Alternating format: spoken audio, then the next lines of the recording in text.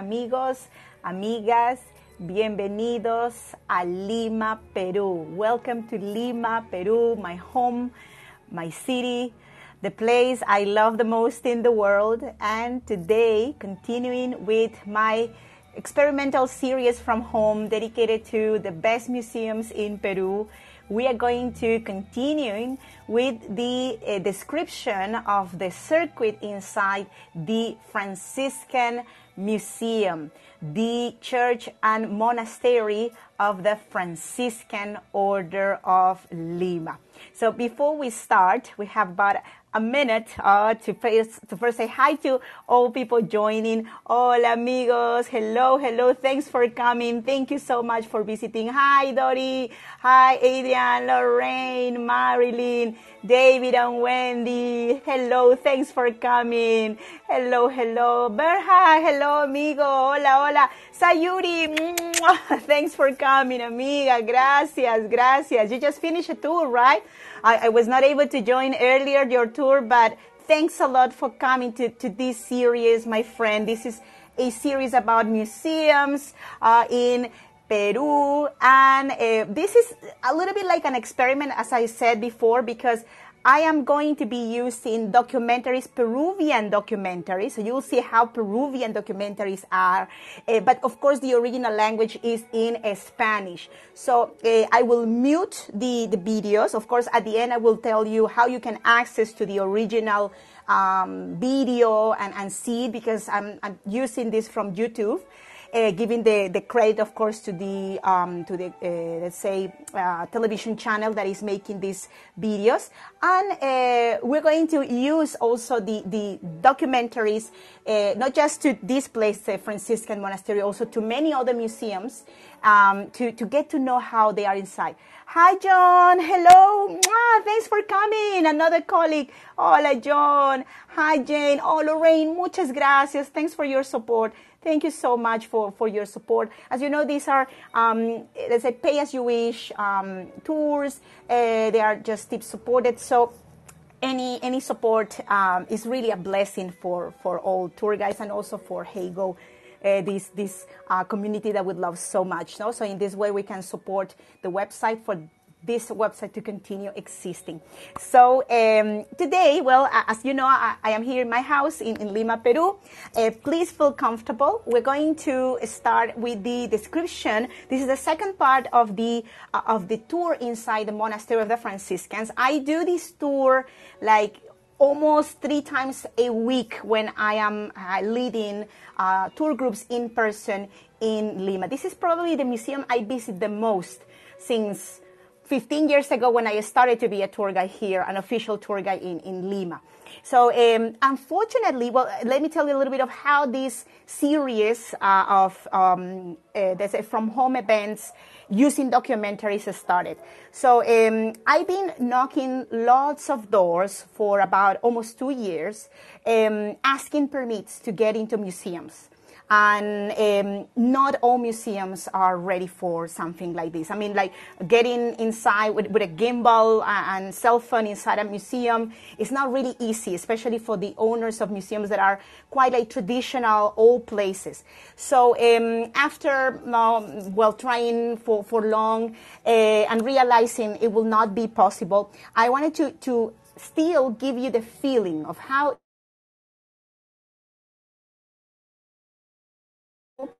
maybe also in some other parts of my country. But this is not to be like, the idea is not to burn the experience. It's not to replace the experience. It's just to give you a sensation of how it is to visit the best museums of Peru. Well, in this occasion, guided by me. So, well, if you have questions, my friends, please share them. I will be now checking all your commentaries, all your questions. I am a professional licensed tour guide in Lima, Peru. Guiding is my passion, is my love, and that's why I want to also do it in this format, trying to become, in a way, a sort of like representative of the city, an ambassador of Lima. So, well, now I think we are all together, and now I think the group is here. So we're going to start with this event, and first, let me turn the camera, and I will give, of course, credit to the channel that is providing this documentary. So the channel that you will see is in YouTube. The name of this channel is TV Peru, right? So TV Peru is actually the channel number 7 of Peruvian television. It really doesn't go everywhere around the world, but thanks to YouTube, they are able to allow people from the world to get to know the material they have produced, cultural material they have produced for the world. The only little difficulty is the fact that all of these documentaries are in Spanish, okay? They dedicate most of the documentaries to museums and sites, historic sites in Peru. So today we are going to visit, for the second occasion, the convent of the Franciscans in Lima. I will be giving now a play to this video, and I want to give you the sensation of coming inside this fabulous museum. So in the part 1 of this, this event that I started last week, we were able to visit different parts of the museum. We were able to see the beautiful library, for example, of the monastery, the patio of the house. We're seeing some footage, some images of what we saw in the part 1, the first floor of the house, the church of the Franciscans with this Moorish air. We were able to see also the choir room, many beautiful parts of the house. But we haven't finished, of course. The house is big.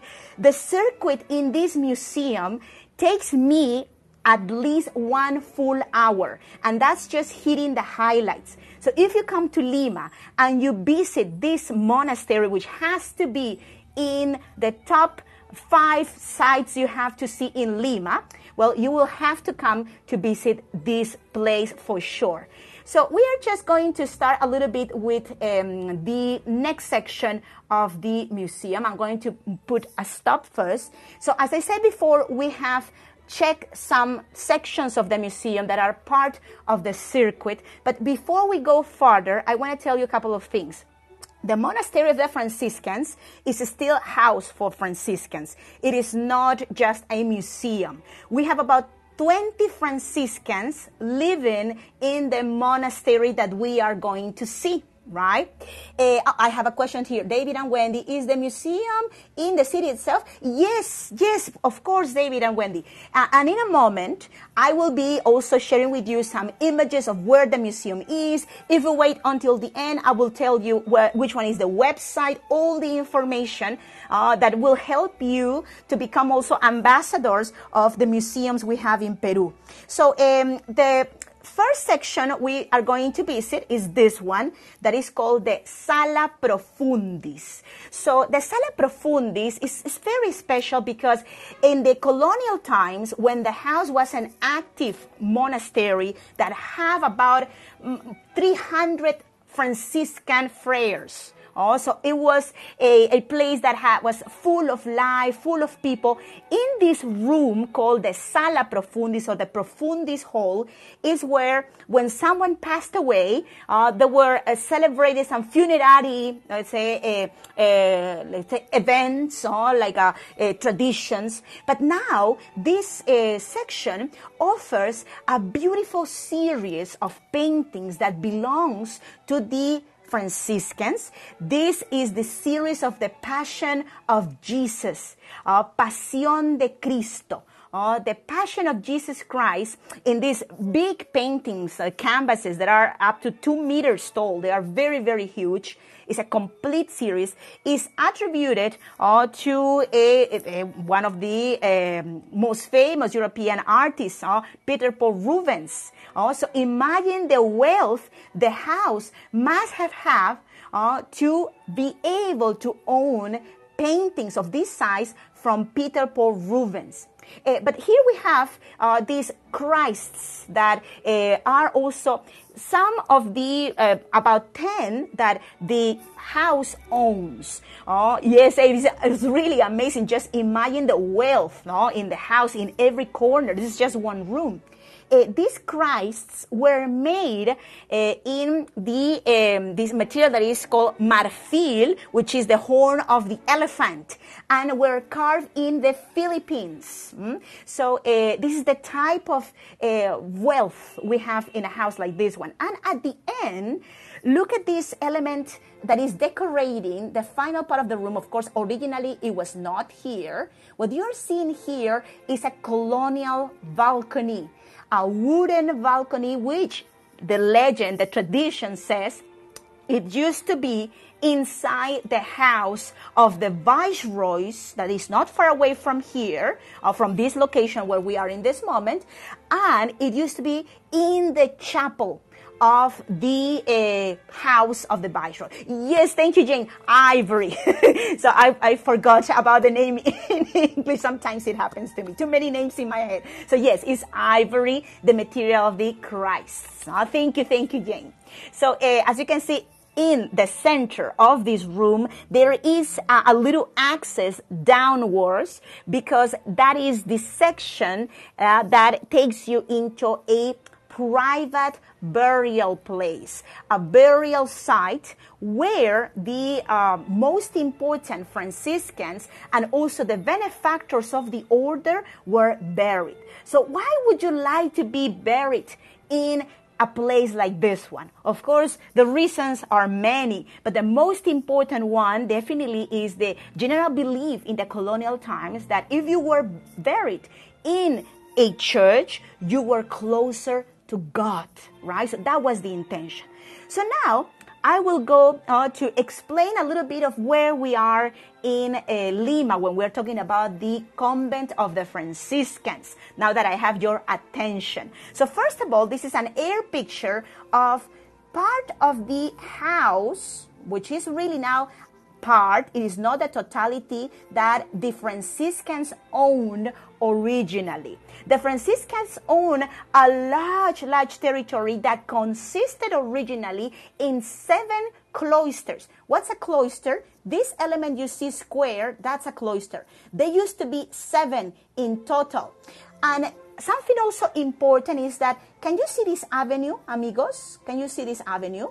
This avenue was built in the 40s, in the 1940s. And it was made to allow more traffic into the city and permit a more, let's say, a fluid circulation of cars. So unfortunately, this in a way ruined as well the original layout within the monastery. So I want to give you now, I will take advantage of the Zoom that we have here incorporated. So this is a map of Lima from the end of the 17th century, right? So Lima, look at this detail. We have a wall around. Can you see that, my friends? There is a wall. The walls in cities like Lima, for example, in all the territories, the Hispanic territories of the Americas, were created to defend the cities from pirates, from corsarios or privateers, and Lima in particular was so wealthy, so rich, that it was necessary to protect it very, very much. So because within the cities like Lima, for example, there used to be churches, and the churches had lots of wealth, gold and silver. So now I will zoom a little bit so I can give you an idea of where is the Church of the Franciscans, the one we are seeing in the documentary. So this site you see over here is the main square of Lima. Lima's main square, Cathedral of Lima. I will use the point over here. So Lima's main square, Cathedral of Lima, the Palace of the Viceroys, nowadays the House of the President of Peru, and this big complex you see here all of these huge complexes here is the property of the Franciscans. In Spanish, the monastery was the Monasterio de San Francisco de Jesús el Grande. So the monastery of the San Francis of Jesus the Great. And it was called the Great because it was the biggest monastery in the entire country back then. So what happened with this part of the house? Nowadays, we just keep this section over here. The avenue that now is over here has cut into the territory of the order. Now we have a private section that belongs to the Franciscans in the part that used to be the orchard. Also, I have another picture over here. I hope you can also find it interesting. Let me also go backwards a little bit and move upwards the camera. So here you can see the nowadays La Youth of downtown Lima. This is the main square, Plaza Mayor. This is the house of the President of Peru. This is the church of the Franciscans. And look at this. This section over here used to be part of the monastery, now is cut in two by an avenue. There is also another interesting thing I want to share with you. Look at this. This image corresponds to one of the sides of one of the limits of the house. And I will try to move a little bit the camera over here. So this is one of the walls of the house of the Franciscans. This is the section that most visitors don't get to see. But when I have my tour groups, I always take them to this part. So they see this wall here. And you can see the arches. Can you see the arches here? There used to be the original limit of the house, which even is described over here. Let me do again a little zoom over here, right? So you can see here these arches in this section over here. Can you see the little arches? So these arches here still exist in this section, right? So let me now de-zoom, now that you know already which place is this one. And what is amazing, my friends, is although you can see here, like the arches are being a little bit covered over here, the avenue cutting in two is in this section. Over here, you can see that continuation of the wall. Can you see this section here has a little arch. I don't know if we are able to see the arch from here, but this wall is part of the original construction, which is here in this part. And this used to be also the monastery.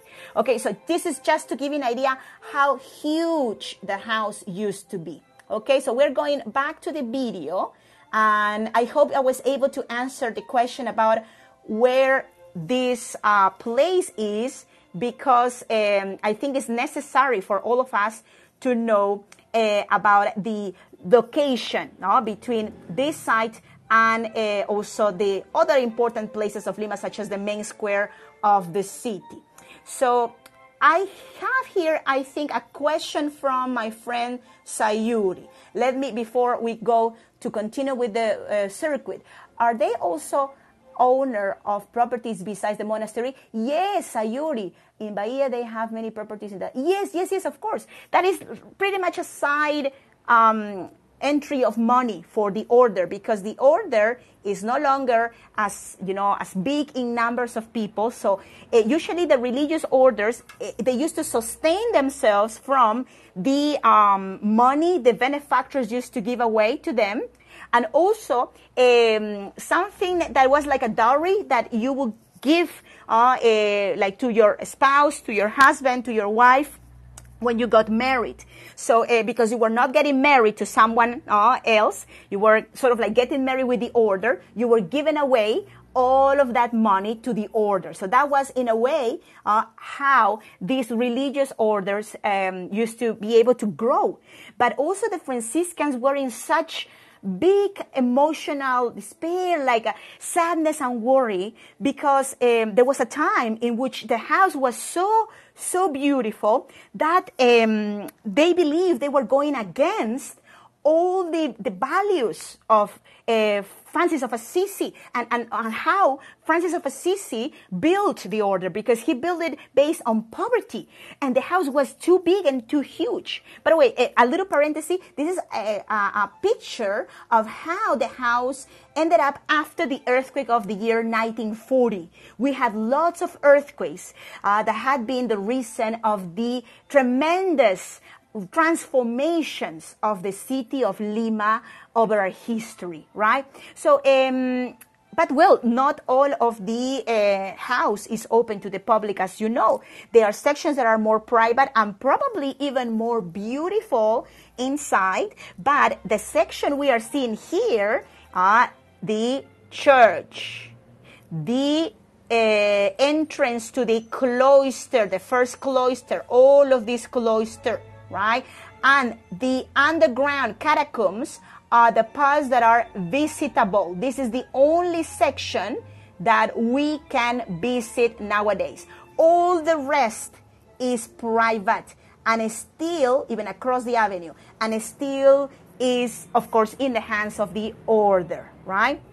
So this is an air view of the main cloister of the house, also called the Claustro de San Francisco, because it was dedicated to Francis of Assisi. And sometimes we get to see the Franciscans. Do the monks live in the other section? Yes, Jane. The monks live on the other section, and sometimes they even go across to the museum section. For example, the gentleman you saw in part of the video, dressed up in the clothes of Franciscan, he's the principal of the museum, the director of the museum, and I know him. I've seen him many times. He's very friendly, but unfortunately, the order in this moment has more elderly monks that cannot be exposed to, let's say, visitors coming in and out because of their fragile condition, health condition, and also because of, well, you know, COVID. COVID can be really bad for them. So they have sort of like enclosed themselves even more than they used to, right? So this section over here, it is called the Hall of the Popes. And the Hall of the Popes is right after the Sala Profundis, the one where we saw the series of Zurbarán. All of these 7 portraits of popes are connected to the Franciscans. 2 of them were sort of like the popes who permitted the creation of the order of the Clarissas, or the female order of the Franciscans, the St. Clair order. And also the other one was a person who sort of like organized in a way the order, right? And the other 5 popes were Franciscan popes, right? So that's why in this little hall we have these reminders also of the authority of the Franciscans also in the Vatican, right? And after this section, we are going to see another important room, which is the only one who still is in use, although it is part of the museum, but every once in a while we get to see it closed and with a big table, like served with food, because this is the refectorio, or the refectory. So the refectory, it was the dining room. It was in use until the 70s. Most of the house continued in use until the 70s because there were also very old-fashioned Franciscans who were not happy to make this place a museum. So what they opposed, and they couldn't, the rest of the Franciscans couldn't force them to accept to turn the house into a museum. So until all of them agreed, the house continued being, a regular house for them. So in this refectory, we have a series of 12 paintings attributed to a female painter, a local female painter, and they are all about the 12 tribes of Israel, las 12 tribus de Israel in Spanish. And they are copies of a series that is in England, so far I know, and it was made by Francisco de Zurbarán, one of the greatest Spanish artists of the 17th century. It was very common in the old days to copy art like made in Europe, here in Lima, in the Americas. There was not really much room originally to creativity, but later we found our own voice. And you'll see in the next painting that we were able to create very, very unique pieces. And I think the highlight of the refectory is the painting you are about to see in this moment. You're seeing in this moment. This painting is, I don't know if you can recognize it. Can you recognize it? Can anyone say the name of this painting, my friends? Please, in the comment section. I think it's probably the most, let's say, replicated image, I think, in Christianity. Muy bien, amigos. Excellent. Yes, Verha, David, and Wendy Ave. Exactly, the Last Supper. In Spanish, muy bien, Dori. La Última Cena, right? The Last Supper. So the Last Supper, I think the most famous, right, Stephanie? Exactly. The most famous Last Supper, I think, is the one of Leonardo da Vinci. Is that right? There is even a movie, the Da Vinci Code, about this famous painting. And you're going to see also some very curious elements in this painting. By the way, remember that painting in the colonial times, especially in the context of Peru, in the colonial period, paintings were used in a didactic way to teach indigenous about the new faith. It was necessary to sometimes use a so didactic, let's say, language for the eyes, that the paintings were at the end sermons to the eyes, right? You should understand the totality of the message without words, right? So we can see here a couple of details which are very curious. We have a round table, right? Yes, we had a round table, exactly, no? So the round table is used a lot in the motifs, in this motif of the Last Supper in Peru. But it's not the only element that is curious, that is unusual. Besides that, you can see that the apostles are all seated on one side as the Romans did, right? You can see that there are children serving the table, right? Children. What is the representation of the children serving the table? So that represents the innocence, the innocence of the ones that are serving, right? We even have a little doggy. I don't know if you can get to see the doggy. I think you will able in here. This is a little doggy, by the way. So the idea of the dog, being the obedience also. We have Jesus over here, and we have a table served with Peruvian products.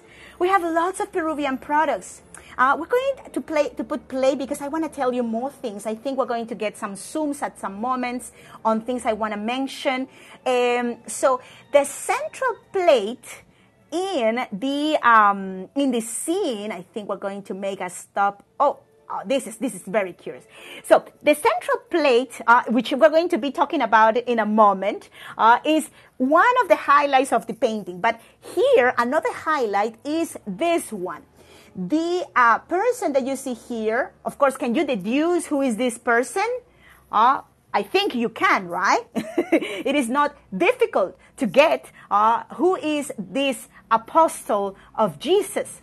We are seeing here Judas Iscariote, right? And Judas is being sort of like whispered in his ear by the devil, right? So remember, the indigenous were needing to understand things very easily, right? And this art was used with that intention. Also, another thing I would like to mention over here is the fact that we have a very delicate female figure over here, right? So who is this person? Many people ask me every time we come to this room about the book of Dan Brown, the Da Vinci Code, and the possibility if this was Mary Magdalene. Well, unfortunately, no, my friends, although, well, I don't know what happened in the mind of the artist, Diego de la Puente. He was a Jesuit, maybe yes, maybe no, but the representation we see here is exactly Saint John the young, Saint John the beloved also. He was the youngest apostle of Jesus. It's estimated that he was about 16 or 18 years old when he was part of the group of the apostles of Jesus, and he's always represented very young, very juvenile. So, and by the way, if you're wondering if that was very common, I think I have an image over here to show you that in that period of the history of the art and the world, young male, like boys that were very young, were usually represented very delicate. They look sometimes very feminine.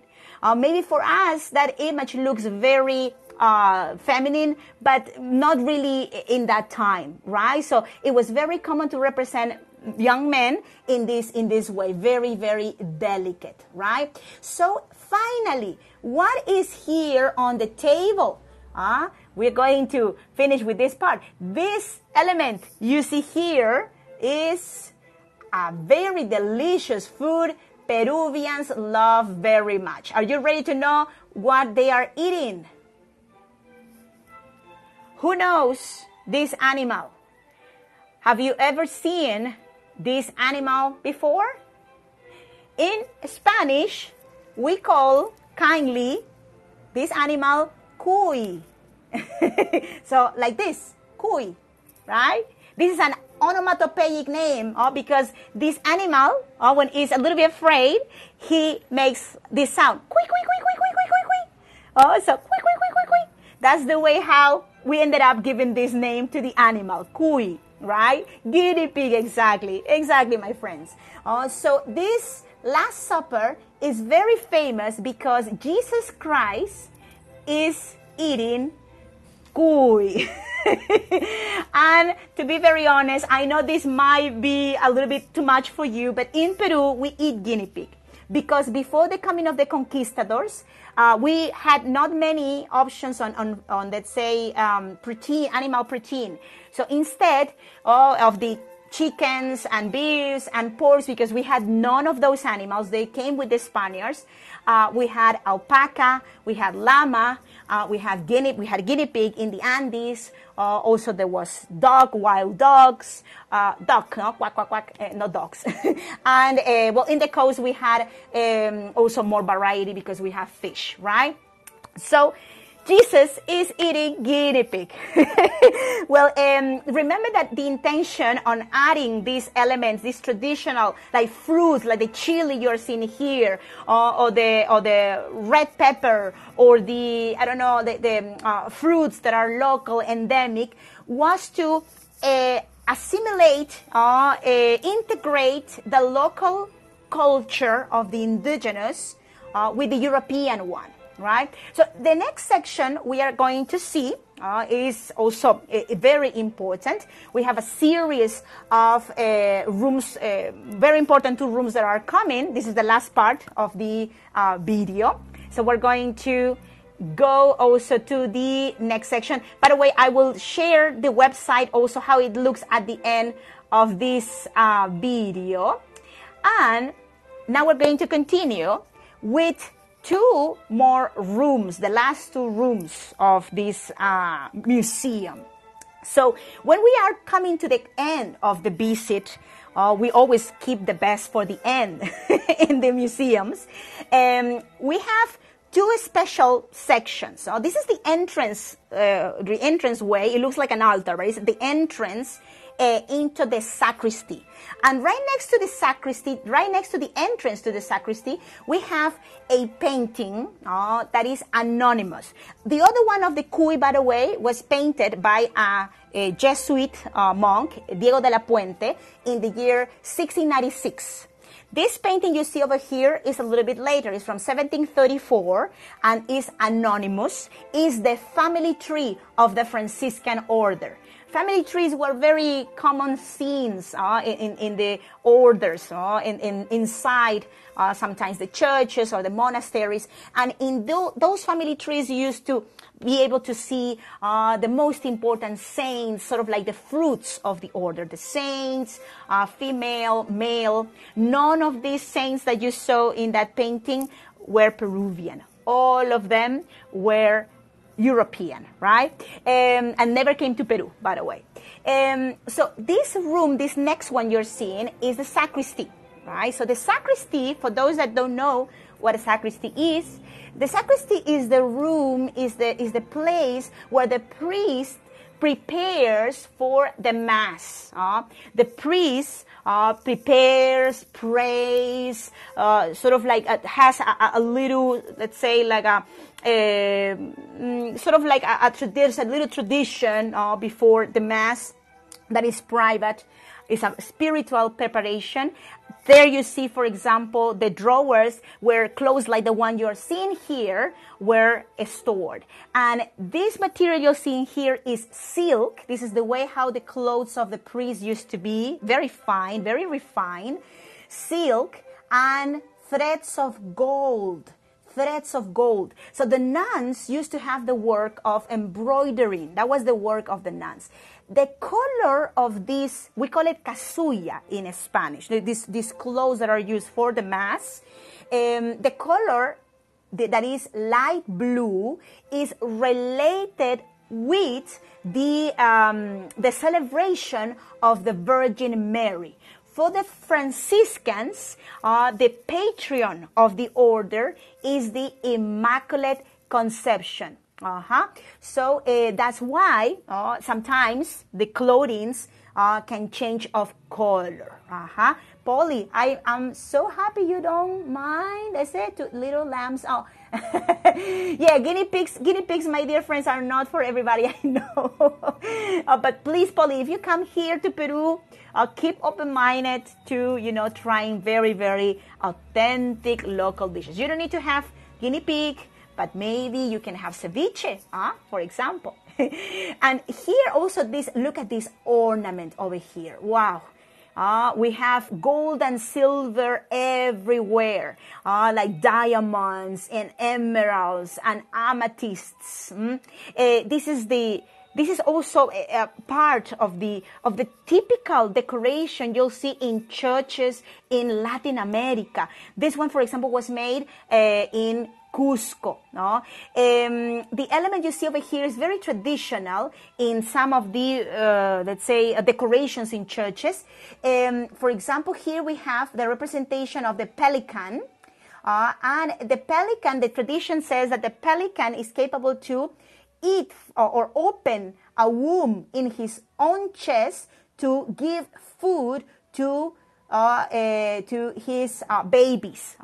So this is sort of like a representation of what Jesus was able to do with his sacrifice for the world, right? So, and the next section we are going to see is the catacombs. So we're going now to go a little bit farther, right? And I want to show you the catacombs of St. Francis. So as we go down deeper and deeper into the section that is called the catacumbas of the convent of the Franciscans, we get to understand a couple of things. First of all, that the house, although you can see 2 floors, like first floor, second floor, it in reality has 5. Because we know that there are 2 floors above the ground and 3 below. But only one of the below levels can be visited. This cemetery, the catacombs of the Franciscan monastery, this cemetery was the first public cemetery of Lima, my friends. The first public cemetery of Lima eventually became a necessity for the citizens of Lima because remember that Lima was a walled city.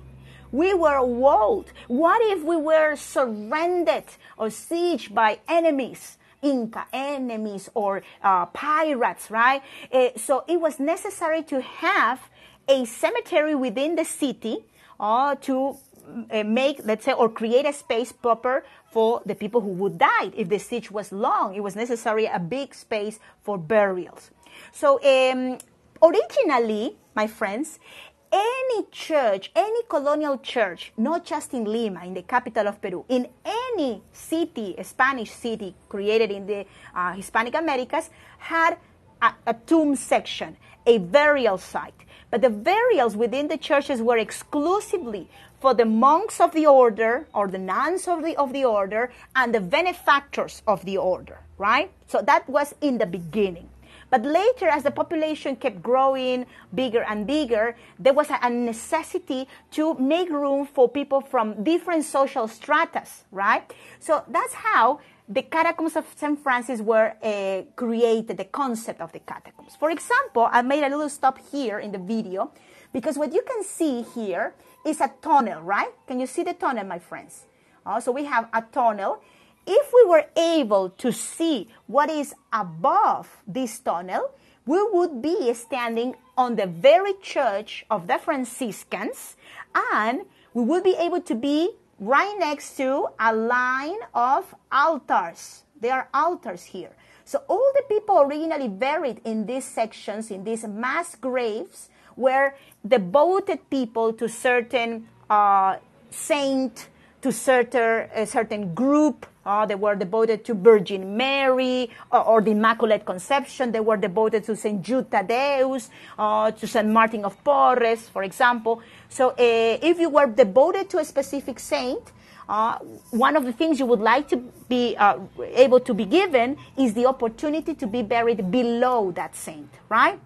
So there was a really, really bad earthquake that Lima had, one of the many we had in our history, in the year 1655. So it destroyed lots of Lima and destroyed also the church. So the church we see nowadays in Lima is from the year 1672. Right? So the central section of the church, it was open, the underground section, and it was used, this cement that you see here. I think we can get a little better perspective of the cement.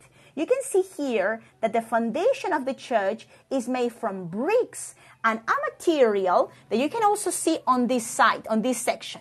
This material is a combination of water, sand, pebbles, and limestone, all mixed, produce a cement like material called cal y canto, right?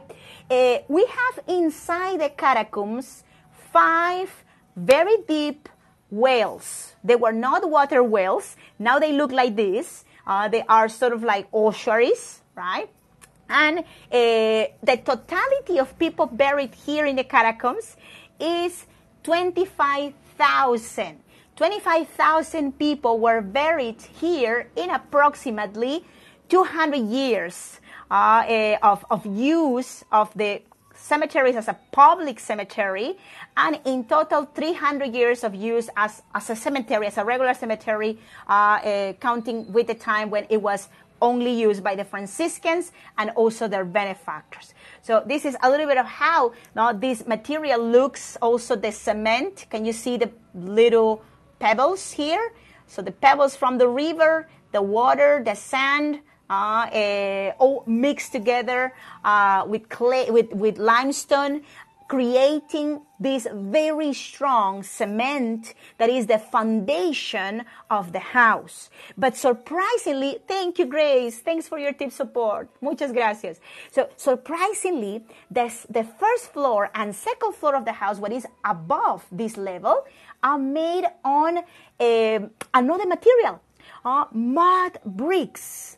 Mud bricks, right? So the idea was that the upper section would be flexible, but the foundation of the house, the catacombs, would be resistant. So John is commenting, but the people are not buried as a whole. Oh, excellent commentary, John. Let me explain this. So the burials, the system used was of mass graves. I think we're going to make a stop here again.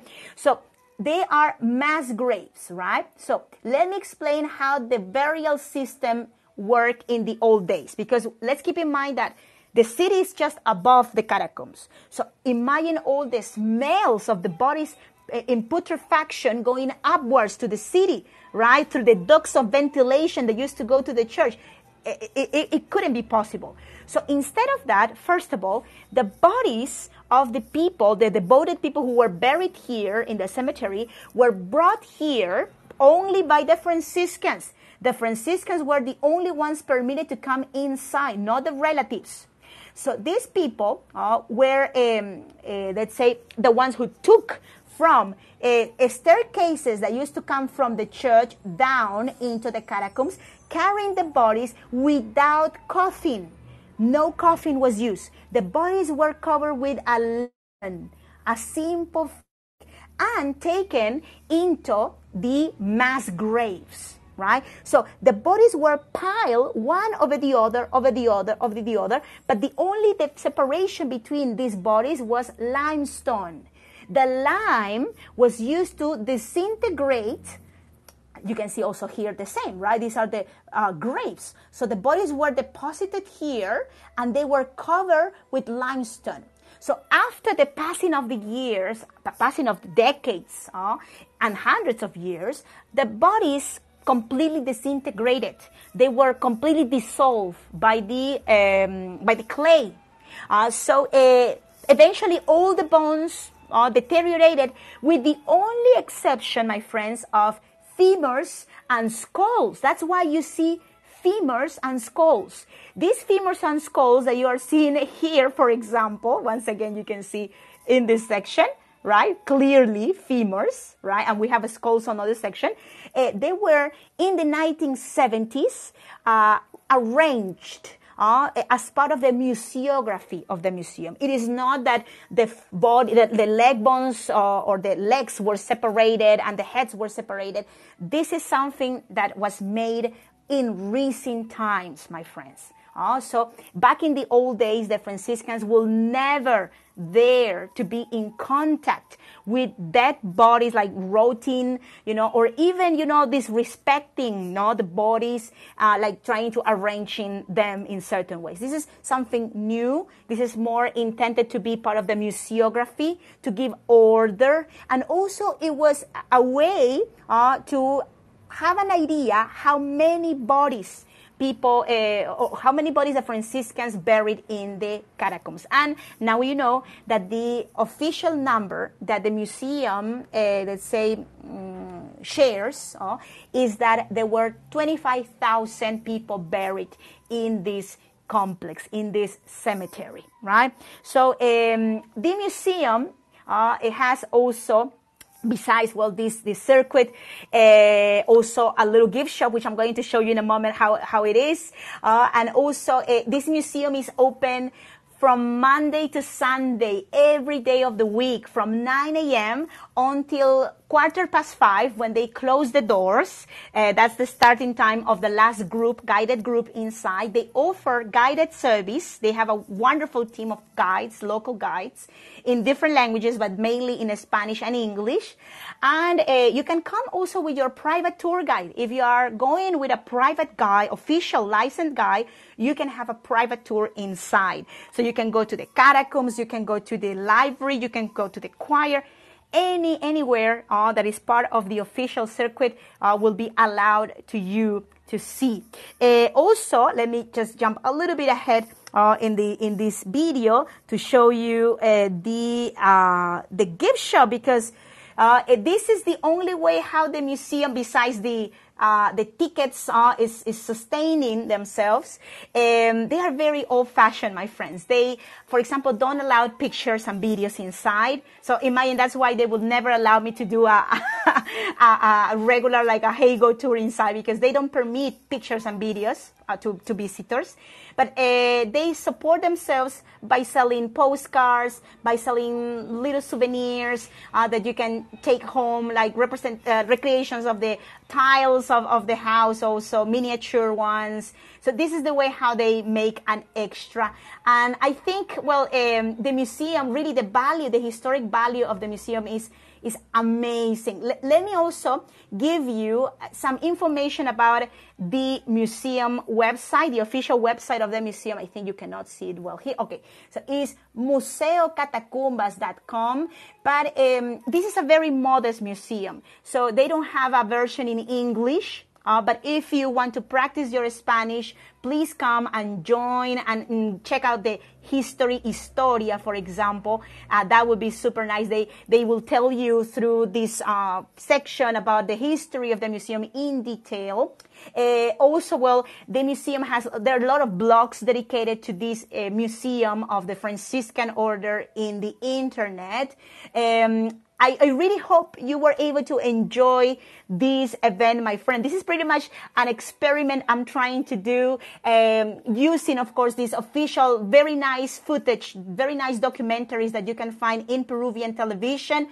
Once again, let me also tell you the name of the channel where you can get this documentary. The name of the documentary is Museos Sin Límites, Museums Unlimited, Museo Convento San Francisco, and the channel is TV Peru. You have lots of nice documentaries there.